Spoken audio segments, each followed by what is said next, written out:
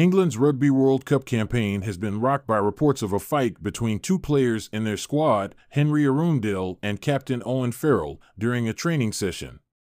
Steve Borthwick's side are preparing to face Fiji in the quarterfinals of the tournament in France on Sunday, but reports of a rift between two of their players has caused an unwanted distraction just 5 days before their clash in Marseille.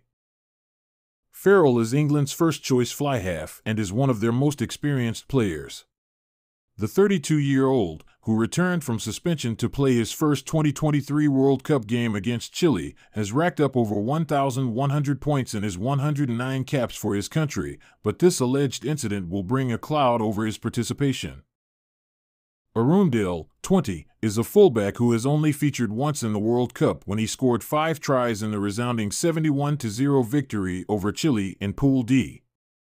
He hasn't been selected by Borthwick since, however, and former international Andy Goode claims there is a reason behind his absence from the side. In an appearance on the Rugby Pod, Goode sensationally claimed that a scrap allegedly occurred during training between Farrell and Arundell.